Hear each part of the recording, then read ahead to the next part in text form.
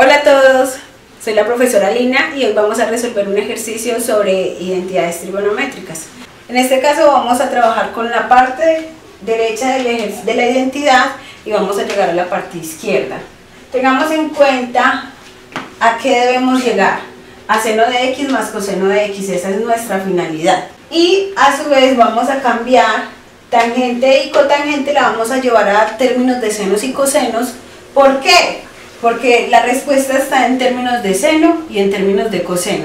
Por eso vamos a hacer ese cambio. Entonces empiezo. Recordemos que tangente de x es seno de x sobre coseno de x. Y cotangente es coseno de x sobre seno de x. Voy a hacer ese reemplazo, dejando en el lado de la izquierda la expresión como está. Entonces seno de x más coseno de x es igual a lo que yo debo llegar. Coseno de x lo dejo quieto y me quedaría 1 menos tangente, pero tangente es seno de x sobre coseno de x, más, y voy a cambiar ya cotangente, la función seno, y el 1 lo dejo como está. Entonces queda seno de x sobre 1 menos coseno de x sobre seno de x. Ahora bien, lo que voy a hacer a continuación es que voy a hacer esta resta de fraccionarios que está en esta parte del denominador. A su vez voy a hacer también esta resta de fraccionarios dejando lo otro como está.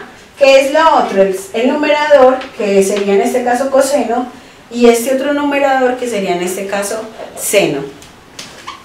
Entonces me queda seno de x más coseno de x es igual, el numerador lo dejo como está, coseno de x sobre, multiplico 1 por coseno que da coseno de x, menos seno de x por el 1 que hay acá en el denominador da seno de x.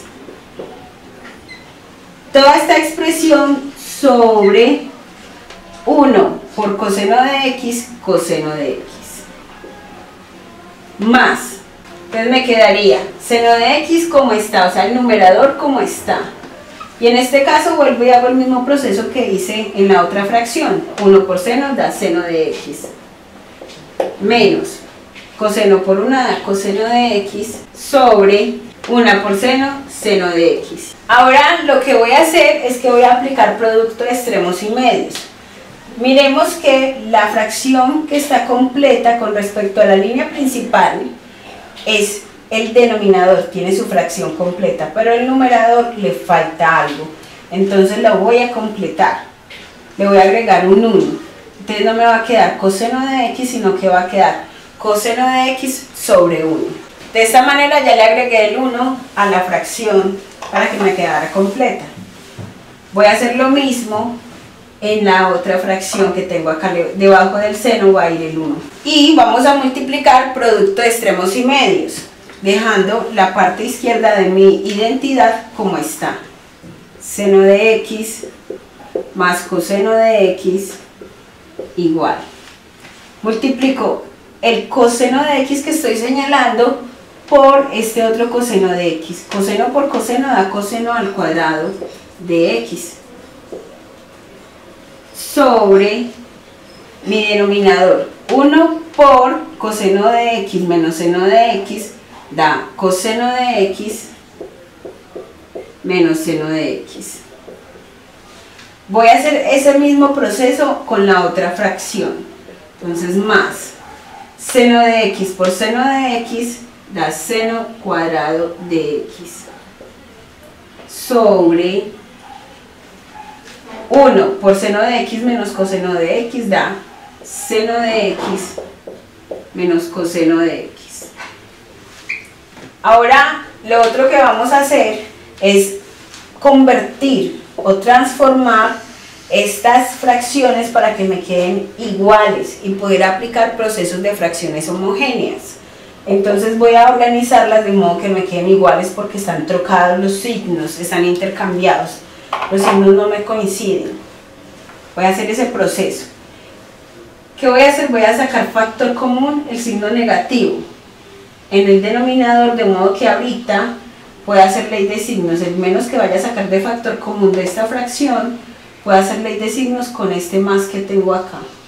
Vamos a mirar qué es eso que estoy diciendo. La primera fracción la dejo como está, más seno cuadrado de x sobre, y acá es donde le voy a cambiar el signo.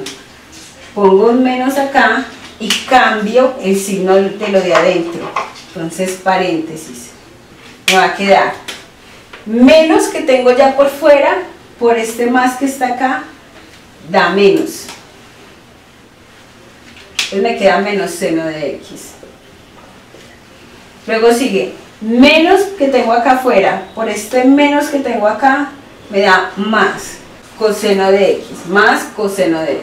Ahora bien, este es un proceso normal que te devuelve al proceso anterior. Si tú quisieras devolverte unos pasos para mirar si lo que hiciste está correcto, pues multiplicarías menos por menos da más y te devuelves al signo del seno, que es positivo. Y menos por más da menos y te devuelves al signo menos, pues al signo que tiene el coseno, que es negativo. O sea, no estás alterando la expresión, porque lo que hiciste fue multiplicar signos. Ahora lo que voy a hacer es que voy a eliminar este paréntesis que tengo acá. Voy a multiplicar este menos por este más. Menos por más da menos. Y voy a organizar esta expresión de modo que el que tiene signo más, que es el coseno, quede de primeras y el que tiene signo menos quede de segundas. O sea, los voy a organizar. Voy a conmutarlos, propiedad conmutativa. Repito el proceso. Voy a multiplicar los signos y voy a intercambiar estos dos. Coseno cuadrado de x sobre coseno de x menos seno de x. Multiplico signos como ya les había dicho que iba a hacer. Más por menos da menos. Seno cuadrado de x sobre, y ya como ya multipliqué los signos, el paréntesis desaparece. Los voy a organizar, propiedad conmutativa en este caso, respetando los signos. Quedaría coseno de x menos seno de x. De esta manera ya tengo fracciones homogéneas, ya son homogéneas ambas. Entonces me va a quedar una sola fracción. Quedaría entonces seno de x más coseno de x es igual. Pongo una sola fracción, que sería coseno de x menos seno de x. Y pongo mi numerador como está, que quedaría coseno cuadrado de x menos seno al cuadrado de x. Recuerden que, por definición de fracciones homogéneas, como tienen igual denominador, yo puedo poner un solo denominador y dejar la operación del numerador indicada, es decir, coseno cuadrado de x menos seno cuadrado de x. En el paso siguiente voy a aplicar diferencia de cuadrados. Recordemos que la diferencia de cuadrados consiste en, bueno, este es el caso de factorización que tenemos en el numerador, que es la diferencia de cuadrados. Para llegar a este paréntesis, recuerden que se le saca la raíz cuadrada a cada término, raíz cuadrada de a a la 2a, y lo ponemos en los dos paréntesis, raíz cuadrada de b a la 2b, y ambos en los paréntesis, y ponemos uno con más y otro con menos. Eso vamos a hacer acá, que tenemos ese caso. Aplico diferencia de cuadrados, dos paréntesis, raíz cuadrada de coseno cuadrado es coseno de x, lo pongo en ambos paréntesis, uno con menos y otro con más, raíz cuadrada de seno cuadrado es seno.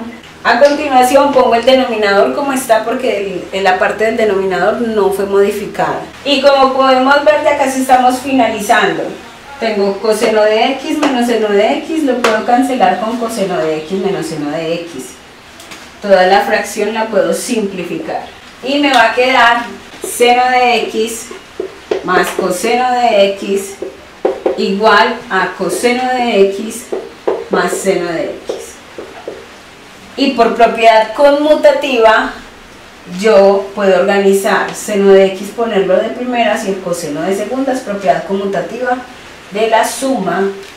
Entonces eso se puede hacer tranquilamente. Seno de x coseno de x es igual a seno de x más coseno de x. Bueno, de esta manera hemos dado por finalizado el ejercicio de identidades. Espero este ejercicio les haya servido, espero sea de su agrado. Por favor, compártanlo en sus redes sociales con personas que ustedes sepan que el tema les puede servir. Denle me gusta si el video les sirvió, les gustó, y si les aportó, déjenme en sus comentarios, síganme en mis redes sociales. Si tienen alguna duda o inquietud personal que hacerme, un ejercicio o algo que les gustaría que yo resolviera acá en video, pues tranquilamente me pueden escribir al correo la Prof Lina m3@gmail.com o a mi fanpage la Prof Lina M3. Bueno, de esta manera hemos dado por finalizado el ejercicio. Espero les haya servido, les haya dado luces de cómo seguir abordando el tema de identidades trigonométricas. Déjenme saber en sus comentarios si el video les sirvió, les gustó. Recuerden que hay una lista de reproducción sobre videos de identidades trigonométricas al cual ustedes pueden acudir y así pueden tener más videos de referencia y comprender muchísimo más el tema. No siendo más, se despide de ustedes la Profe Lina. Por favor, compartan este video en sus redes sociales para que la comunidad de la profe siga creciendo y así yo me motivo a seguir subiendo videos todos los días a mi canal. Recuerden que subo videos de lunes a viernes a las 5 de la tarde y que esto lo hago con mucho gusto para ustedes. Gracias por su tiempo y gracias por darle me gusta. Bye.